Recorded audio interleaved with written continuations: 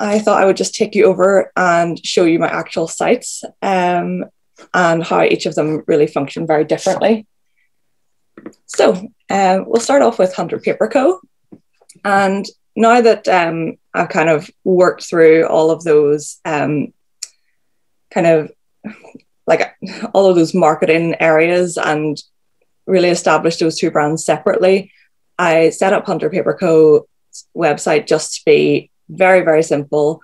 You click on the site and you're just directly taken to where you need to go. So I've kept the navigation really simple. Like everyone who comes to the site is going to be a different type of customer. You're either going to be a business customer looking for wholesale, or we also do wedding stationery. So you could be a bride or groom looking for wedding stationery, or you'll be a retail customer looking to buy our products. So I just wanted everyone who comes to the site to find exactly where they needed to go.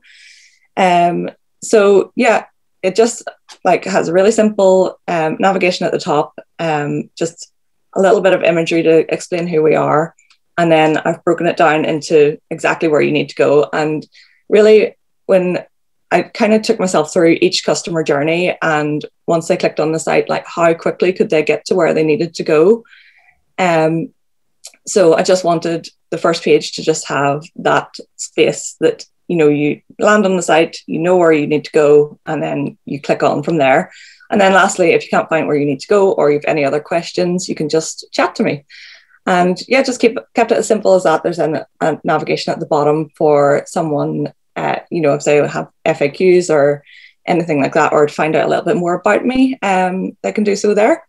So yeah, that's I set this site up on Squarespace. Just as Krishma said, it's so easy to just you know, navigate the site yourself and just add a site really quickly. So I probably built this site in about 2 days, and I really feel like anyone who has any kind of background on the internet, you know, if you've used Facebook, if you've uploaded photos to Instagram, I think you could probably get a pretty basic Squarespace site in place. So yeah, it's great for that sort of basic site that just needs to direct people where they need to go.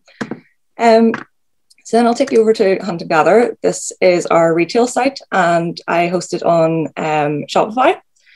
So you can host e-commerce on Squarespace, but it just doesn't give you the same capabilities as Shopify. And I actually started on Squarespace with the Hunt and Gather site, but just found that it was too clunky to kind of serve that big inventory that I now have. So we very quickly moved over to Hunt and Gather or to Shopify, and it's been great for just hosting e-commerce. It tracks your inventory, so when you're running low on products, you're not going to run out.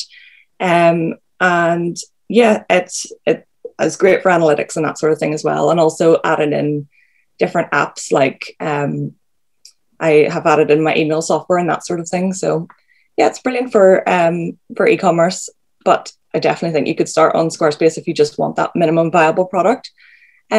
So in terms of the design and the reason we've gone for a lot of this, so just wanted to keep it as simple as we possibly could. We have a really big inventory now, especially of my own products and then other products that we bring in. So I really took a lot of time over the navigation trying to work out the best system that like any customer that landed on the site would see exactly where they needed to go in as few clicks as possible. So we drew out different ideas for this just on a piece of paper, and just worked out, you know, if you were looking for a notebook, what would be the best way for you to click through to that, or scissors or whatever else. And then like gift guides and things like that, we just tried to keep it as simple as possible, but there is a lot there. And then from there, we decided that a slider that kind of moves across your screen, nobody really looks past the first one or two. So I built this masonry kind of layout, like a grid. And then from that, I think you can just really easily find where you want to go. So if you're looking for cards, you know, it's straight there. Then below that, we just highlight what's really current at the moment. So at the moment, we're really pushing Mother's Day because it's coming up in March. So we've got a little selection there, and you can click through to a whole range of Mother's Day items. And then we like to keep new arrivals on the front page as well. It just constantly updates. We try and update that weekly, and then it shows customers that are coming back again and again that, you know, we're constantly updating, we're constantly fresh, and really treating your front page of your website like your shop window. You know, if you've seen a really nice shop that you loved, it would constantly be changing that window to try and entice you in, really. So yeah, just really trying to keep it customer focused,